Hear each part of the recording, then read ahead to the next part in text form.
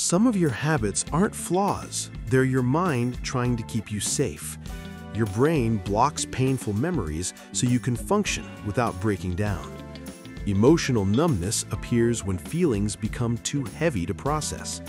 Overthinking happens because your mind is searching for safety in uncertainty.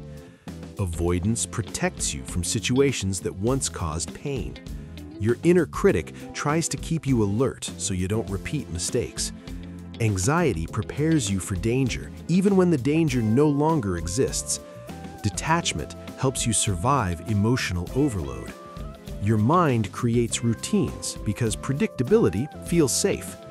Even self-doubt is a warning system trying to protect your identity. But protection can turn into limitation if it never switches off. Healing begins when your mind learns you are safe now.